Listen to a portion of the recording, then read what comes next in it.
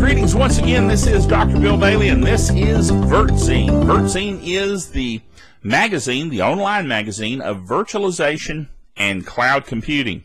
We are proud members of the Tech Podcast Network, techpodcast.com. If it's tech, it's right here on VirtZine. Now, VirtZine is virtualization. That's where we get the word vert there, first part. And then zine from magazine. So virtualization and cloud computing magazine. We kind of compressed that down, shortened it down to VirtZine. And of course, the blog for VirtZine is at virtzine.com, virtzine.com. So check that out. Now, we don't have a lot of items this week, but I do want to encourage you to check out something that I have for you right now. I'm gonna air it. I sure hope YouTube doesn't get mad at me. I'm believing that VMworld TV, which is a production of VMware, won't mind me playing their segment right here on the program. But this is exciting. First of all, let me talk about the first item we have. We only have two, so let me talk about it. And it's also about VMware. VMware announces new social apps for business. VMware is attempting to empower the use of social computing-based apps in the business world with two new offerings that take its vision of the post-PC era forward, and that is new iPad and Android apps from SlideRocket and Socialcast.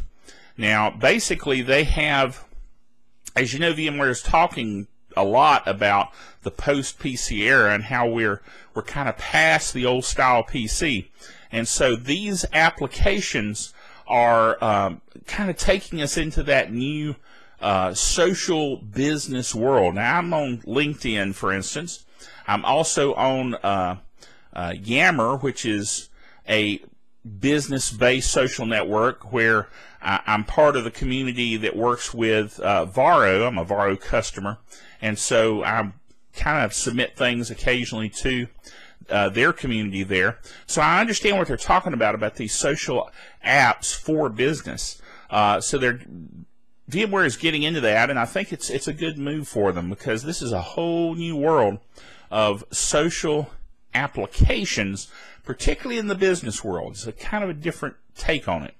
Now, this demo that I want to show you from VMworld, when I saw it, I got excited. I about jumped out of my skin. I got so excited that I started emailing folks, and I posted this, and I was just really thrilled about what I was seeing. It's going to change everything. I put on here, this changes everything.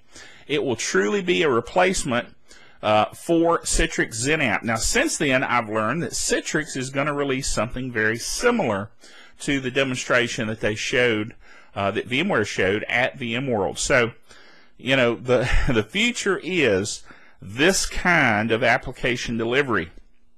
And basically what it is leveraging the new rev, I guess you'd say, of HTML version 5, and its ability to deliver these kind of very dense applications through a web browser experience with no clients.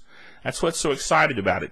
So let's go, well, I'm excited about it anyway. Let's go into this video, and I want to show you what this product, future product, because it is pre-alpha, what it can do. Let's go into that. Great new technology that we've been working on for a while that we decided to preview here.